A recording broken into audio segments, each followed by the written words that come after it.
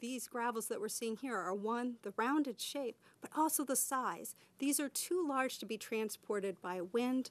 The consensus of the science team is that these are water-transported gravels in a vigorous stream. And so as we go forward now, we bring the rest of the payload in. We look at more rocks. We get more context.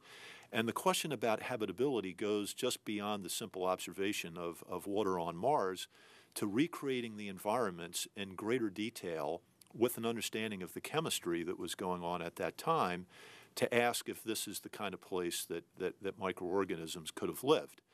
So certainly flowing water is a place where that could happen, and this particular kind of rock may or may not be a good place for us to preserve those components that we associate with a habitable environment. So that's still to be determined, and that's the research the team is working on.